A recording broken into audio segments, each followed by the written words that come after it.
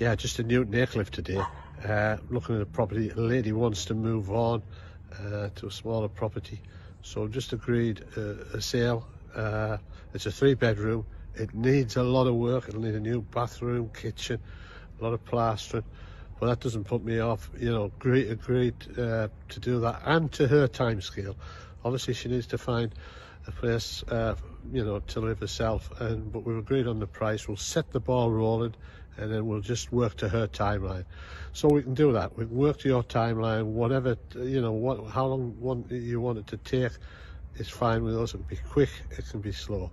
So if you've got a property to sell, whatever the condition, does not matter, and you know, you're not in a rush, or you are in a rush, get in touch, and I'll get in touch very quickly.